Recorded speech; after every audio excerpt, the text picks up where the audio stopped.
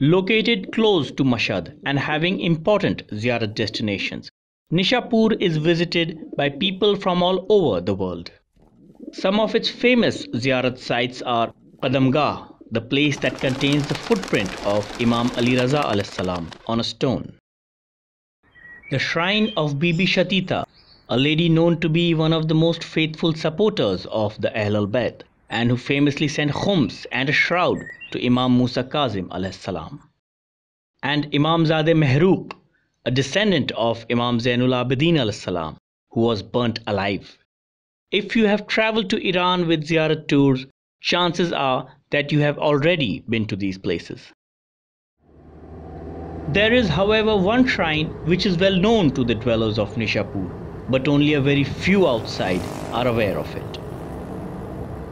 About 100 kilometers from Neyshapur, after a picturesque drive, there is a village called Barzanun. And in the hills of this village is the shrine of one of the sons of Imam Zainul Abideen alayhis salam. As the cliffs get rugged, you know that you are close by. One glimpse at the parking and you realize that the place is visited by a large number of people on a daily basis. And the presence of donkeys and mules is testimony to a steep climb up ahead. It was quite an experience, I must say. For the first time in my life, I had seen beasts of burden carrying people to a pilgrimage destination, just like the good old days.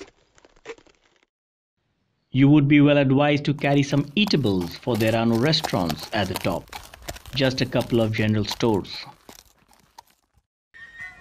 One of the most beautiful sights in Iran is watching children and families spend quality time at these amazing shrines.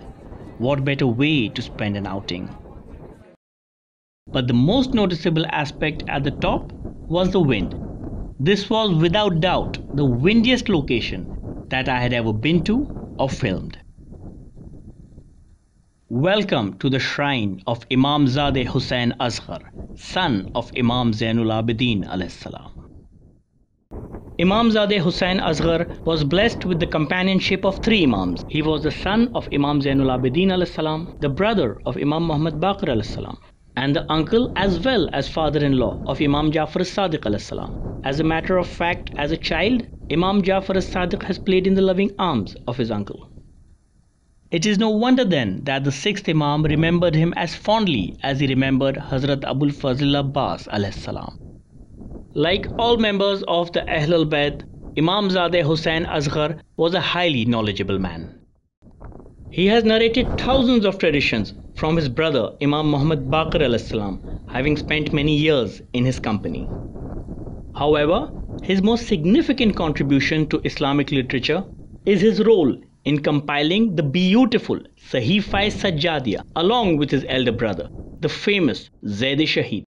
How many of us have gained benefit from this compilation of supplications of Imam Zainul Abideen alayhis salam without ever knowing the names of the ones responsible for this great work?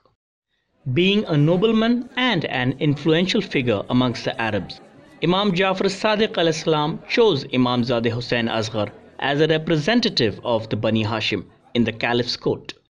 Hakim Neyshapuri writes that he was a replica of his father in looks and worship, and that is why he was known as Sani Zainul Abideen. In his life, he witnessed the fall of the Umayyad dynasty and the beginning of the Abbasid dynasty, both extremely hostile towards the Ahl al-Bayt. The Abbasid Caliph Mansur summoned him several times to court with the intention to imprison or kill him, but each time he let him go. When asked why, he replied that whenever he saw the face of Imamzadeh Hussain Asghar, he saw the awe of Imam Zainul Abideen alayhis salam. He lived in a period when blasphemizing Imam Ali alayhis salam from the pulpit before every namaz was the norm all over Arabia, an unholy act made compulsory by the Umayyad caliphs that went on for 70 years. He was present in the mosque one day when the governor of Medina began blasphemizing Imam Ali alayhis salam.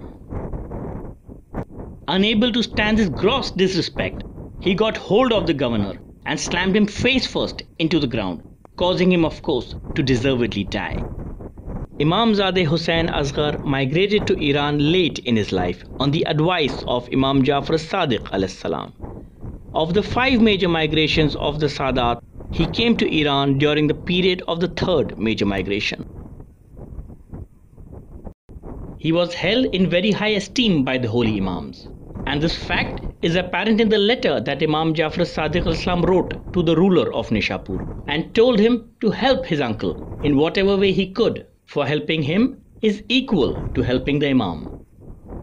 He died a sad and lonely death. He was poisoned by the spies of the caliphate and his body was thrown down the mountain. He was buried by some villagers who discovered his body 4 or 5 days later. Ever since that day, this mountain has belonged to Imamzadeh Hussain Asghar.